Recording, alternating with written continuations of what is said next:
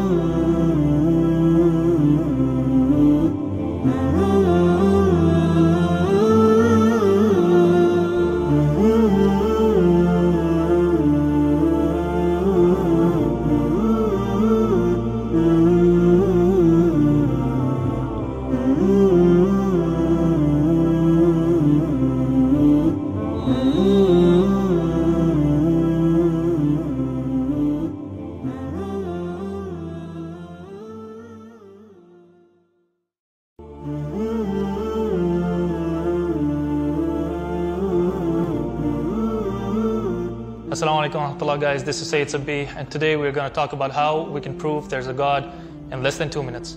Now, there are only one of two ways we can prove the existence of anything. Either we see it with our eyes, or we deduce it with our brains. Just as if I see a watch or a phone, I can very quickly and accurately deduce that it must have a producer, because every production must have a producer. Now, in this case, since I cannot see God, I can surely use my brain to deduce His existence, mainly by looking at the universe. Now, the universe could have come from one of two places.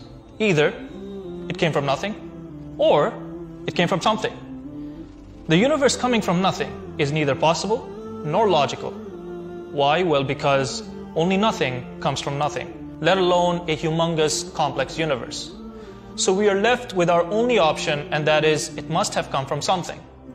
This something can be the universe itself, a non-living thing, or a living thing. The universe producing itself is not possible either, because I've heard of a mother producing a child, but a mother producing herself, I've never heard of.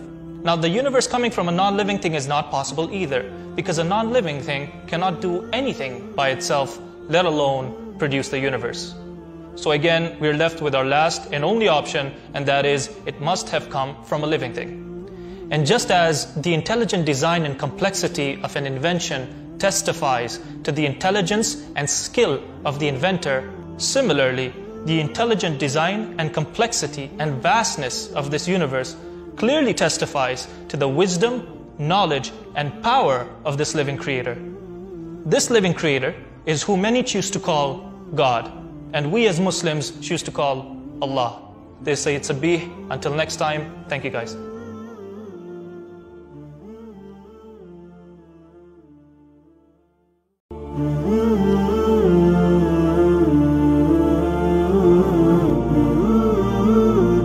Assalamu alaikum wa rahmatullah, guys. This is Syed Sabih, and today we are talking about how we can prove Muhammad is the Prophet of God in less than 2 minutes. One aspect we can look at are the prophecies of Muhammad in the previous scriptures. Now, as Muslims, we do believe that there were several scriptures revealed before the Quran, but they were distorted with time. However, we may still be able to identify some passages from these scriptures that may still be intact by cross-checking with several other sources and scriptures. One such passage we find is the mention of a coming of a prophet in several scriptures.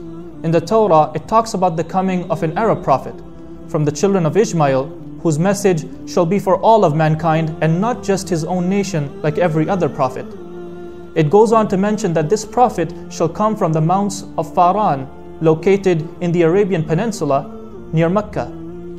In the Old Testament, Isaiah mentions similar traits of a similar prophet, only to add that this prophet shall ride a camel, which is well known to be the means of transport among the Arabs. The Zabur, or the Psalms, mention that the followers of this prophet will go on pilgrimage to the house of God located in the valley of Becca, which is known to be the old name of Mecca. Even Jesus Christ prophesied the coming of a prophet only after he departs, and this is the reason why the children of Israel were expecting the coming of a human prophet after Jesus. In fact, the name of this prophet has also been mentioned very clearly in the Old Testament in the Hebrew version. However, it has been mistranslated in the English language. His name has been mentioned 15 times in the Gospel of Barnabas, which has been discarded by the churches as fabricated and false. Even Hindu scholars claim that similar traits of a similar prophet has been mentioned in their scriptures, including his name and the name of his parents. After an objective, fair and critical analysis, we can confidently say that all of these traits do not befit any other individual in human history other than the last and final prophet, Muhammad. May peace and blessings be upon him. Until next time, guys, thank you very much.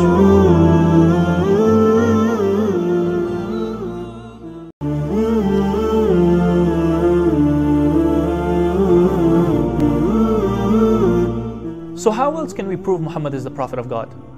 Two other aspects we can look at are the scientific facts and information mentioned in the Quran very clearly, as discussed in episode number 2, and the future events mentioned by the Prophet Muhammad that came to pass exactly as he mentioned.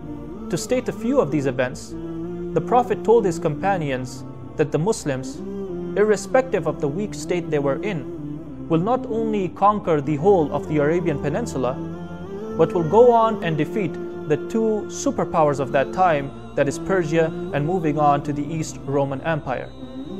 What is surprising is that these events did not just take place after the demise of the Prophet, but they also took place exactly in the sequence mentioned, at a time when the Muslims were extremely weak and poor, and the mere survival of the Muslims was questionable. Forget about conquering the two superpowers of that time. Just mentioning this was not only far-fetched and highly unlikely, but it wouldn't be wrong if I said unbelievable. The Prophet also told and mentioned that the Muslims will conquer Egypt, which till this day remains under the rule of the Muslims. The Prophet also foretold the conquest of Constantinople, which was unimaginable by the Muslims at that time, because Constantinople was not only the capital of the East Roman Empire, but it was also one of the most hardest and difficult cities to penetrate. Nevertheless, in the year 1453, the Muslims were successful in conquering Constantinople, more well known today as Istanbul, Turkey. Looking at all of the future events mentioned by Muhammad and several other aspects mentioned in previous episodes, we can logically and reasonably conclude that all of this information was not coming from Muhammad, rather from the Lord of Muhammad, the creator of the heavens and the earth, the one with knowledge of all things, past, present, and future, revealed to Muhammad, his last and final messenger. May peace and blessings be upon him. Until next time, guys, thank you very much.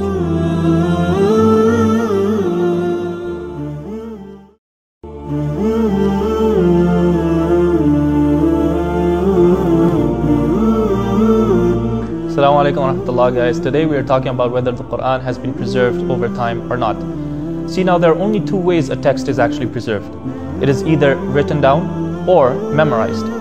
Any text that is either written or memorized since the very beginning, transferred down through a connected chain of credible individuals until it reaches us, is considered preserved, no matter how long the time gap may be. A text reaches the highest level of preservation when it is both written and memorized since the very beginning. I take full responsibility when I say that the only text that reaches this high level of preservation is the Quran without a second.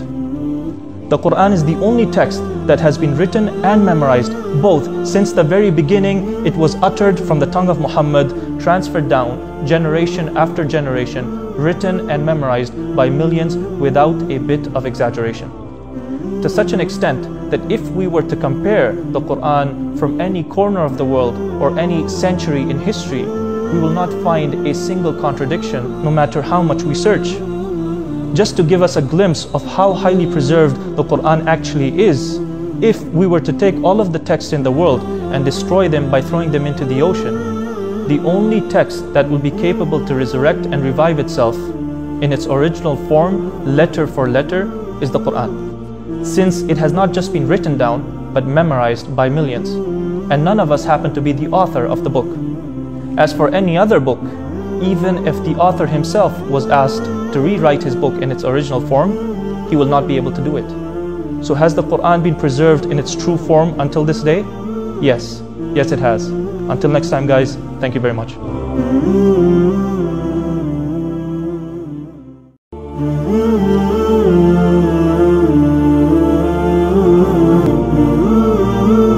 So how else can we prove the Quran is the word of God? Two other aspects we can analyze are the future events mentioned in the Quran, which took place precisely as mentioned, and its non-replicability. One of the events mentioned in the Quran in chapter number 30 is regarding the war that broke out between the Romans and the Persians, in which the Romans were defeated, that another war should break out in the span of 3 to 9 years in the land of Jerusalem between the Romans and Persians. However, this time the Romans shall be victorious. And surprisingly, it took place exactly as mentioned. What are the chances that Muhammad took a good guess and got all of this and several other future events right and precise? As for the non-replicability of the Quran, due to its linguistic eloquence and several other features, the Quran remains completely unrivaled by any other Arabic speech for 1400 years now. The Quran mentions in chapter number 2, verse 23 to 24, that if you are in doubt in this book, then you come up with a chapter somewhat similar to this book and call upon all of your supporters and friends and gods if you speak the truth. And it goes on to say that if you do not do it, and you will never be able to do it, then prepare yourself for what awaits. Now, can we think of any author who so confidently challenges the whole universe to come together and produce a single chapter somewhat similar to his book, and doesn't just stop there, but goes on to say that you can try, but you will never succeed? That's not normal, folks. Therefore, I repeat myself and say that looking at the scientific facts, future predictions, eloquence, and non-replicability of the Quran, and several other features, we can logically and reasonably deduce that the Quran truly is the Word of God. Until next time, guys, thank you very much.